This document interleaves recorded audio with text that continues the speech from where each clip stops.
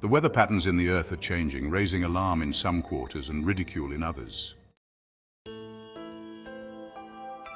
Different groups have different explanations for the cause of this climate change. The melting Arctic ice is exposing new opportunities, dangers, and wars. The future of this aging Earth seems precarious. On the North and South Poles, the northernmost and southernmost ends of the Earth, are two regions called the Arctic and Antarctica. Whereas Antarctica is a continent, the Arctic is a region. Because of their locations at the farthest ends of the Earth where there is little sunlight, these two poles are almost always covered in ice.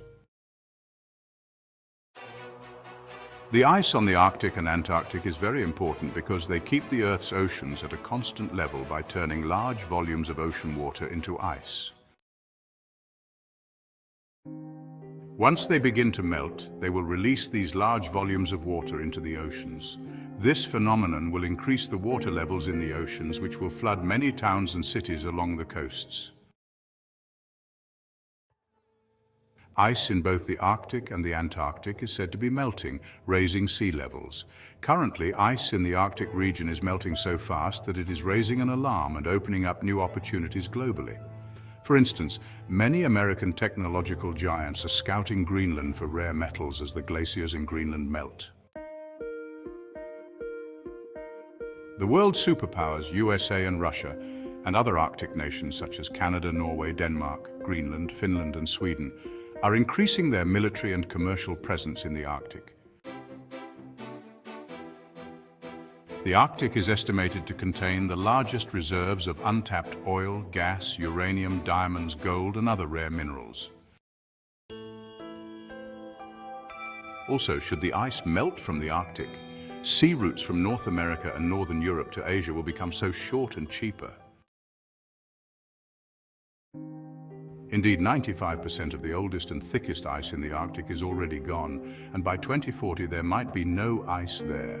This will be bad for the Earth and is no good news. Hidden beneath the ice are radioactive waste and dormant viruses and bacteria that are unknown to man for ages. Recently, in 2016, melting Siberian ice released the body of an anthrax-infected reindeer buried for over 70 years. The bacteria spread, killing thousands of reindeer and infecting thousands of people. A child was also killed. The Arctic is melting faster than anticipated by scientists, raising fears of rising sea levels, the resurrection of dormant bacteria and viruses, and a possible Arctic war between the world's powers.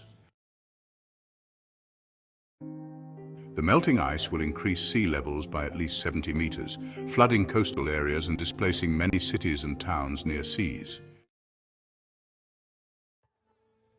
In effect, the climatic and environmental ecology of the world as we know it is about to change for the worst. All the virgin regions in the world reserved from human activities, including the rainforests, are now being destroyed.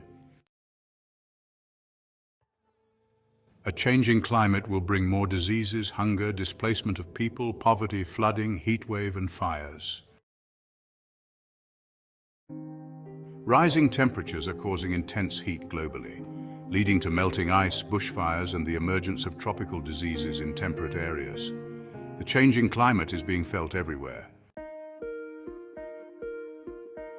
Some scientists believe that the causes of these are human activities through carbon emissions from cars, airplanes, industrial smoke, deforestation, and so on.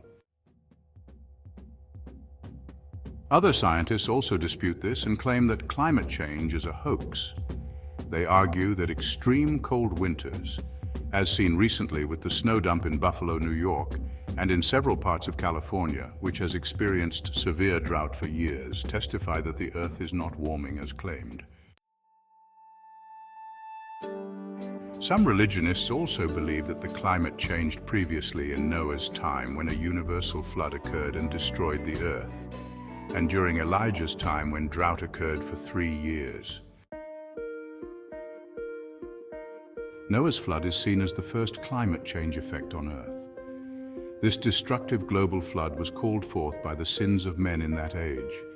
Yet, in both instances, the causes were not environmental degradation from deforestation, smoke, exhaust fumes, and so on, but from sins such as idolatry, homosexuality, adultery, and so forth.